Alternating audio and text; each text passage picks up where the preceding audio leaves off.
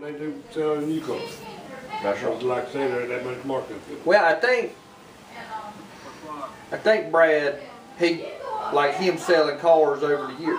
The dealership don't really have to make a lot of money out of it, because I believe they get a kickback at the end of the year for the number of vehicles they sell. So the more they get out of there, as long as they don't lose money on them, they're gonna get more money back at the end of the year. That's the way I guess. And I would think Brad's probably the same way. I don't know if he makes the same, in which he'd tell you, but I don't know if he makes the same thing every car he sells, but if he sells more cars, if he gets a bonus, or how that works. They get so much commission off of selling it. And then if he sells so many, like a month, he gets a bonus for that. Then if he sells so many mixes plated for the quarter, he gets a bigger bonus. Yeah, that's what